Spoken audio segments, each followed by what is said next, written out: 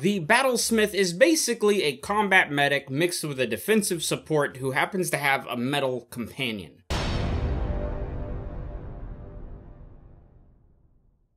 Hey fellow Game Masters, I'm Richard Quiner and welcome back to the RPG Daily, your daily dose of all things tabletop role-playing games, helping you build your world and master your game. And today we're finishing up the specialists for Artificers. This is the third one, the final one. This is the Battlesmith Specialist. As I go through this video, remember to let me know your thoughts on the Battlesmith in the comments below. The Battlesmith differs from the other Artificers in that it's more of a class that's about being on the front line and helping and supporting your party from the front line of combat. They're more defensive, they are more supportive in that nature, but also they have access to some more martial abilities, martial weapons, and because of that, they can handle things in the thick of it. So let's break down the Battlesmith Specialist. At level 3, of course, you get your proficiency, your free tool proficiency. This time you're getting proficiency in Smith's tools, so blacksmith's tools exactly, and if you already have it, of course, you get a free tool proficiency of your choice. Also at level 3, you begin getting your Artificer spells, so of course, we're going to break down these Artificer spells. Remember, these are the spells that you get. They might be from other spell lists out there. They might not always be Artificer spells, but you still have them available to you, and you never have to have them prepared because they just always are. At level 3, you're getting Heroism and Shield. We talked about Shield in the previous, in the Artillerist Specialist video. Heroism is a way you can bolster your allies' bravery and heroism by giving them immunity to being frightened, as well as giving them temporary HP. It's a pretty simple spell, but it could do a lot in certain combat situations to help out your party. At level 5, you get Branding Smite and Warding Bond. Warding Bond is an interesting spell because it creates a connection between you and an ally or another creature that you then take some of the damage that they receive onto yourself. This is support at its finest, where not only are you there trying to defend them, but you are taking hits, you are taking the damage from them directly. So when you cast this spell on an ally, they instantly gain resistance to all damage and a +1 to their armor class. So that bolsters their defense a little bit. But the downside of that is whenever they are hit and do take damage, you take the same damage that they do. This essentially, instead, it's not just giving them resistance, but you're taking about half the damage off of them and you're taking it onto yourselves.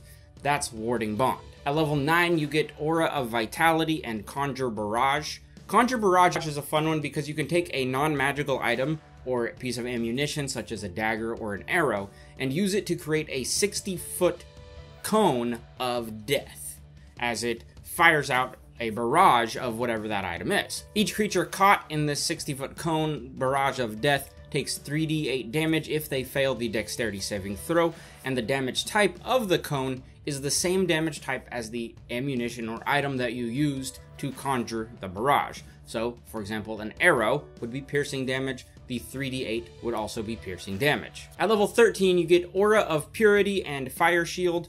Aura of Purity is another support spell. It gives a 30-foot radius aura centered on you that moves where you do, because it's your aura, and any non-hostile creature in that aura cannot be diseased, and they have resistance to poison damage. In addition to that, they gain advantage on saving throws versus multiple afflictions, namely being blind, charmed, deaf, frightened, paralyzed, poisoned, or stunned. At level 17, you get the spells Banishing Smite and Mass Cure Wounds. Mass Cure Wounds we've talked about a lot. Banishing Smite adds an instant extra 5d10 damage to your next weapon attack after you cast the spell, and if that hit lowers a creature's HP down to under 50, that creature is then banished, and the banishment follows the same rules as the banishment spell.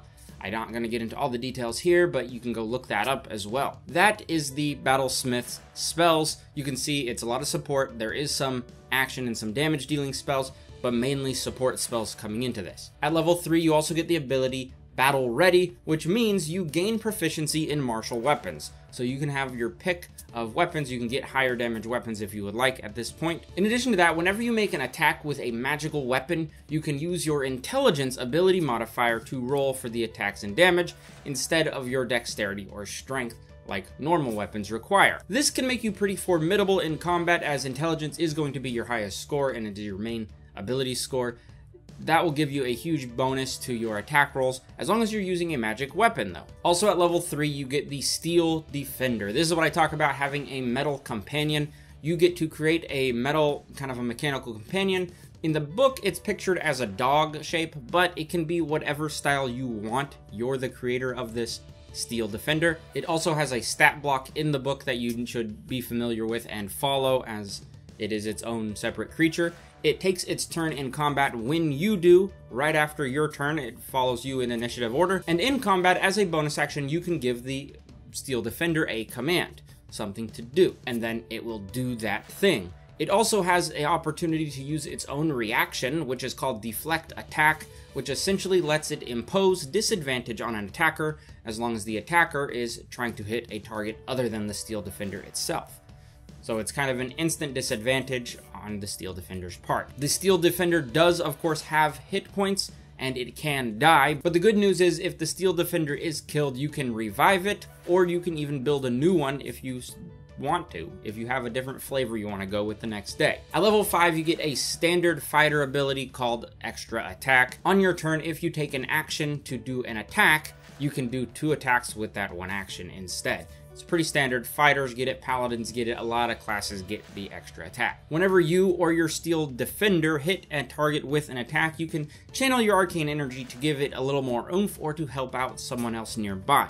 If you decide to hit a little harder, it adds 2d6 damage to the attack, or if you decide to heal someone nearby, it will heal them for 2d6 hit points. At level 15, you get the ability Improved Defender, which, yes, it helps your Steel Defender, but it also helps your Arcane Jolt. With the Steel Defender, it automatically gains a +2 to its armor class, making it much harder to hit. Plus, whenever it uses its reaction to deflect an attack, you can hit the target with a 1d4 plus your intelligence modifier of damage. As for the Arcane Jolt boost, instead of doing 2d6 damage or 2d6 healing, you will be doing 4d6 damage and 4d6 healing at this level. I kind of like the idea of the Battlesmith. It's an interesting idea of you're in the thick of it and you're supporting your friends and your allies.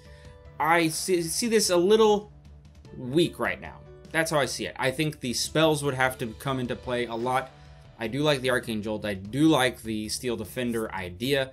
I feel like just reading it, I could see where it could falter a little bit, but I could be wrong. This is a pretty new class.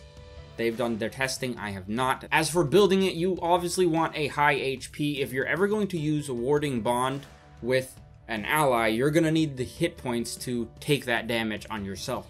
So you want to do kind of a smart tank build is what I would think. Have a high constitution, maybe even get the toughness feat so you can be a little tougher, have a higher hit points at that point.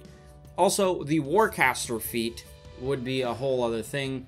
Since you're in the middle of it, you would want something to help you maintain concentration on your spells that you're casting. I think that could come in really handy for this specialist. Another feat that I thought could be fun but isn't necessarily, optimal for this would be Martial Adept. Martial Adept gets you special attack maneuvers, which are abilities normally reserved for the Battlemaster fighter class. But in this case, you could take on some maneuvers which could empower your allies even more with martial prowess in that case. That, I think, is the Battlesmith, and those are some things I just think would be fun to play with this one with.